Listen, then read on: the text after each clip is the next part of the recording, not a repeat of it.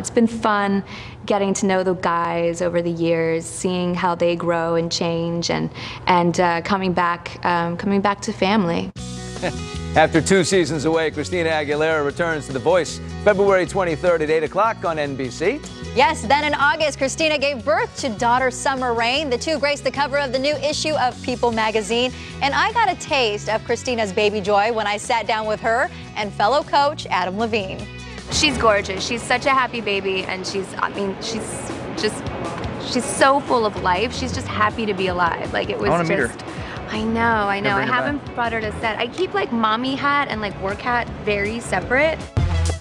Sweet Christina wears the mommy hat, while work Xtina will do whatever it takes to win, and that has her fellow voice coaches Adam, Blake, and Pharrell on edge. I am fresh, my ears are wide open, and I am so ready to win this whole thing with you. How has the chemistry changed now with Christina back in? Well, we're all afraid.